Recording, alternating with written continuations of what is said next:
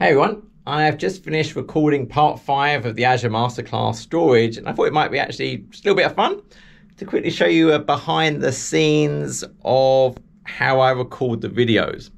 So obviously you're used to the idea of the big screen behind me, which is where I actually do the demo for. But from my view, what I actually see is, well, I've got obviously my keyboard, I've got my Stream Deck so I can switch between the different scenes easily without having to go and edit it afterwards. There's the camera recording, but then I can also see what the capture of the OBS studio is capturing. But then down here, I've got a bigger view. And the reason I have this monitor is if I was working on the board, for example, I'm demoing something, this is what it's recording. So I can easily see what's actually on the screen. So if I'm looking at a web browser or something else, I can actually demo that and try and look behind me. I've got my notes from my PowerPoint screen.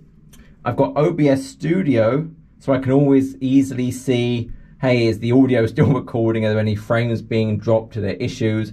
I have the draft of my whiteboard. And I guess that's kind of it.